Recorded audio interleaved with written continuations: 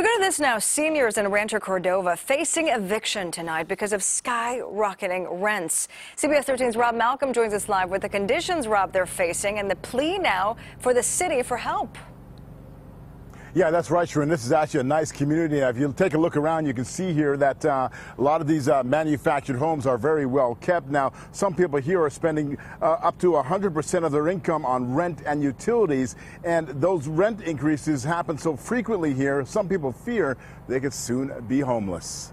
Bob and Mary Van Cleef thought they hit the jackpot when they spent $90,000 to move into their manufactured home a year ago, and they pay $805 monthly to rent the land.